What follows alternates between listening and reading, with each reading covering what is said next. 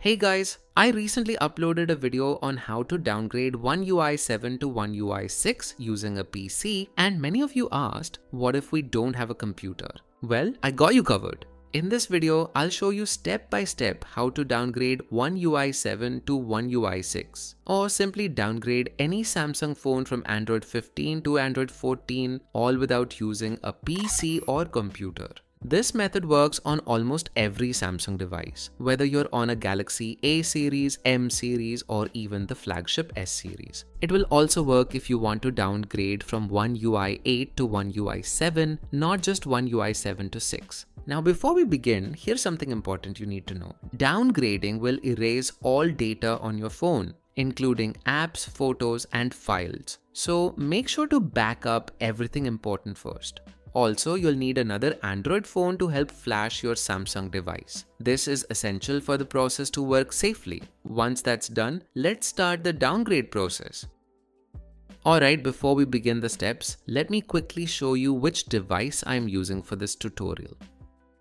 As you can see, this is the Samsung Galaxy S23 running One UI 7 based on Android 15, and we're going to downgrade it, switching from One UI 7 back to One UI 6. The very first step is to enable developer options on your Samsung phone. So open settings, then scroll down and tap on About Phone. Next, go into software information, and here you'll see an option called Build Number. Just tap on it 7 times until you see the message that developer mode has been turned on. Once done, go back to settings and you will see developer options. In developer options, scroll down and find USB debugging, then turn it on. This allows your Samsung phone to accept the downgrade firmware. Also, for safety, remove any Samsung account or Google account from your phone. Make sure to disable your PIN, pattern, or password and set your screen lock to None. Doing this helps you avoid FRP factory reset protection lock during the downgrade process. Now we are done with step 1, let's move on to step 2, downloading the Samsung firmware. For this step, you'll also need another Android phone. I'm using my Poco F4, but you can use any Android phone that has internet access. Now just open Google and search for your exact Samsung model number. You can easily find the model number from your build number in the phone's settings. So I'll search for S911B. You can also add SAMFW after your model number to go straight to the firmware site. Here's the SAMFW website. Scroll down and select your region. I'm from India, so I'll choose India. Now you can see all the firmware versions available for my Samsung device. Now pay attention here, this is important to know. First, let's check which firmware is currently installed on the phone. So here is the firmware my device is currently running. One UI 7 ending with D9, which is Android 15. You can also check and confirm your firmware using your builder number. Now look at the bit number of the installed firmware. In my case, it is bit 8. This is important because we can only flash firmware with the same bit number. We cannot downgrade to a lower bit version like bit 7. If we try, the flashing process will fail with an error. So now we need to find the Android 14 firmware with the same bit value, like 8 in my case. And here it is, the firmware ending with BD, which is Android 14 and bit 8 compatible, perfect for downgrading from Android 15 to Android 14. So just scroll down here, tap on the download button.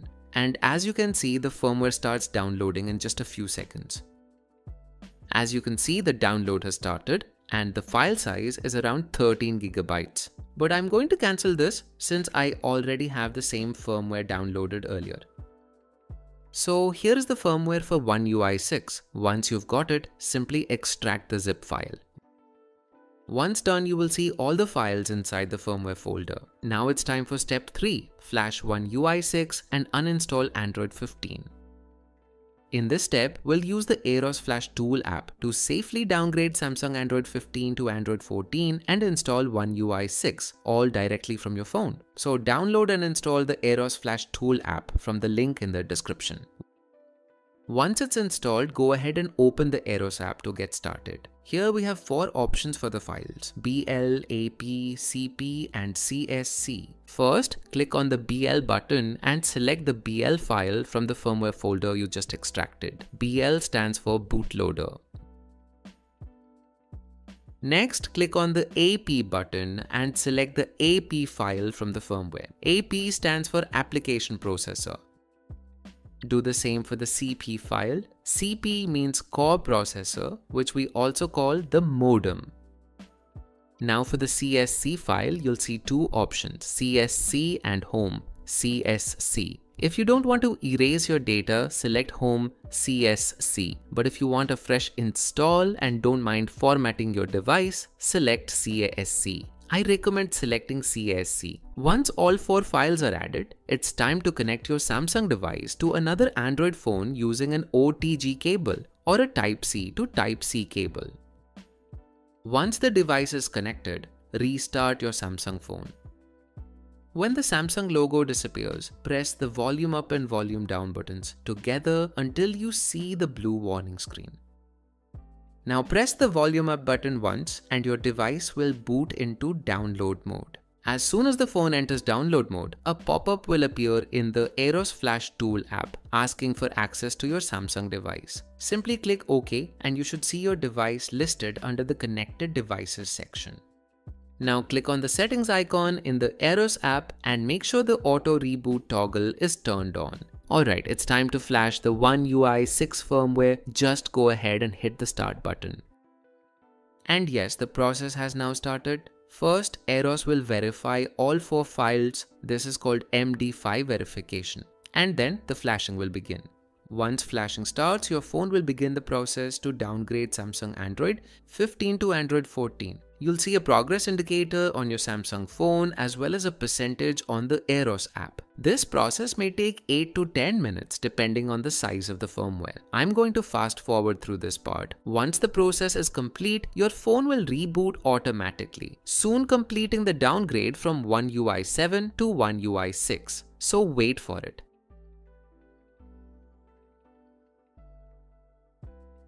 And yes, the flashing is complete. As you can see, it reached 100% and the phone is now restarting. The first boot may take a little longer, so don't worry. This is completely normal. Just be patient. After a few moments, the setup screen will appear.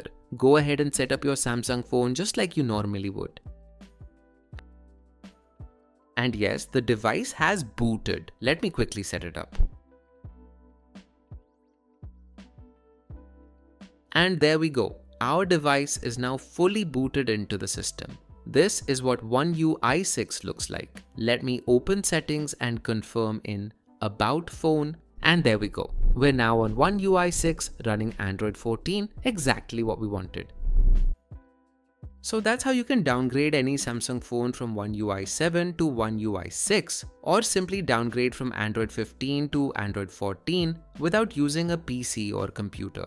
And yes, this method also works if you want to downgrade from One UI 8 to One UI 7 on any compatible Samsung device. If this video helped you, make sure to like, share and subscribe for more Samsung tips and tutorials. Also, check out the description for the Eros Flash Tool link and all the firmware downloads. Thanks for watching and I'll see you in the next one.